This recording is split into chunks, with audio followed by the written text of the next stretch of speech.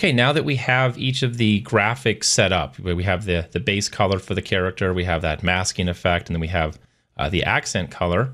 Now we really just need to get in and adjust each of those accent colors so that it visually represents the percentage that you're working with. So if you look at the final example right here, we're working with 4 values, 25% all the way up to 60, and each of these accent graphics has been adjusted to represent that percentage. Okay, so jump back to our slide. Now the easiest way to do that is just to work with some basic lines and then space those out and then have each line represent either a percentage or a number value. So real quick, I'm just going to select everything here and press Control G.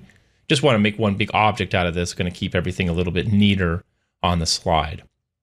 So go ahead and select insert a line and hold the Shift key down if you want to constrain it.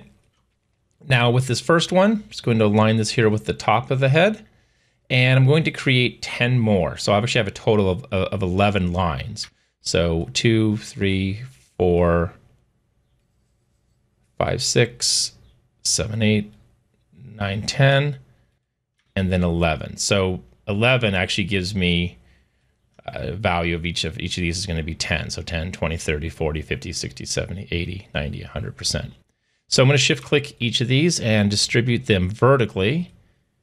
And in this example, I'm not using the lines as part of my design. You may want the lines, in which case you might choose appropriate color, move them to the back, and let me just arrange these vertically. But we're just using this more for a quick guide, just to help us position each of our numbers. So go ahead and just insert a value, because I do want to use an actual number value for each of these. Okay, and I can just put one here and then copy it up to the other ones. Okay, so there's our numbers. And now it's just a matter of getting into each of these shapes and selecting them and adjusting that accent graphic. I'm going to actually I'm going to group each of these lines as a single object, and then I'll send it to the back. Because in this case, we're really just using it for just a visual reference. So Control G, right click, and choose Send to Back. Now I can select each of these graphics. So I see that the first one is 25. If I double click this, I can select just the accent graphic, and right there in between 20 and 30%. And let's do the next one. So that's 30%. We have a line for that. Get this at 50, right? So there's 50, and it's not going to be in the middle because that would be 55. So I can just come down here somewhere right below. If you hold down your Alt key, you can remove the snap to grid or snap to objects.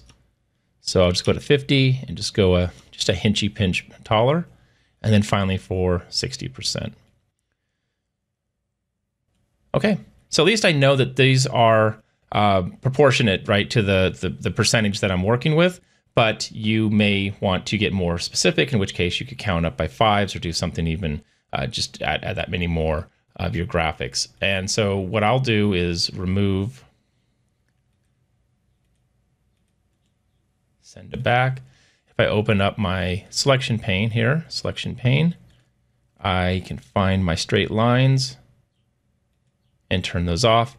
And now I have a nice little visual representation of the percentages. Whether or not I keep these numbers is fine, but at least I know that when these are all placed next to each other, the emphasis graphic is accurate based on the other graphics I'm using.